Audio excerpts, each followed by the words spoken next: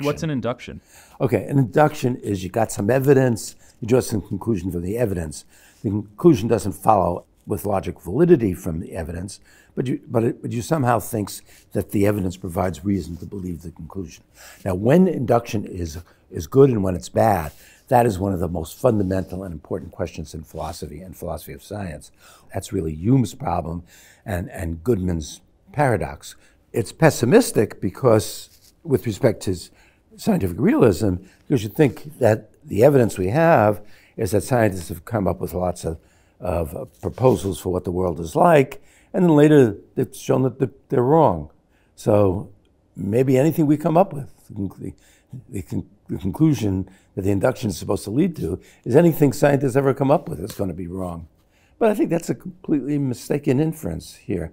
First of all, the things that they've come up with, while they've shown to be wrong, they've shown to be wrong in places, but right for the most part.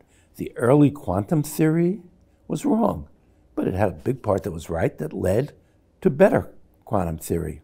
So Popper noticed this too. You know Popper earlier, and he wanted to come up with the ideas that, well, theories that people have come up and have been falsified, maybe they were approximately true.